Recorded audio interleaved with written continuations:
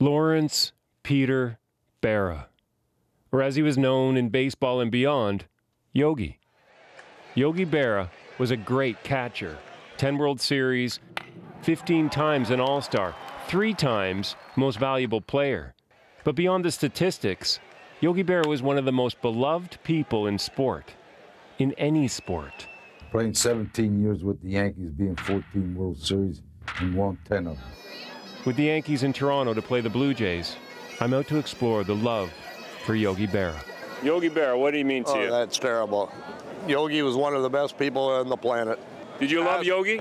Oh, I loved Yogi. I got a dog named Yogi, honest to God.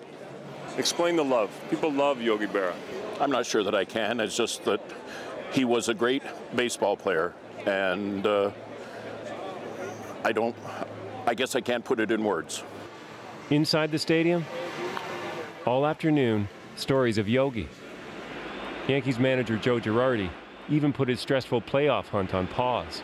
When I think of Yogi, I think it's when God created man, I think Yogi was an example. I mean, here's a guy that quit school so he could go to work when he was in 8th grade to help support his family. Was at Normandy Beach, served our country.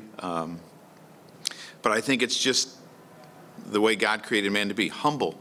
Humble. It's as if the whole world was on a first-name basis with him. Just Yogi. But still, quoted by presidents. Deja vu all over again. It isn't over till it's over. We may be lost, but we're making good time. And even a prime minister trying to dodge a question about sovereignty. Comme disait Yogi Berra, ce n'est pas fini tant que la partie n'est pas terminée. In fact, Yogi Berra is one of the most often quoted people in the English language. When you come to a fork in the road, take it. So did Yogi really say the things we say he said? His answer? A Yogiism itself. I don't even know I say them myself. I don't make them up. In the end, it doesn't really matter. Yogi Berra, it's not over, and likely it never will be. The man, the myth, the transcendent ball player will live on. As Yogi himself might have said, he came to one final fork in the road, and he took it. Farewell. Nick Purdon, CBC News, Toronto.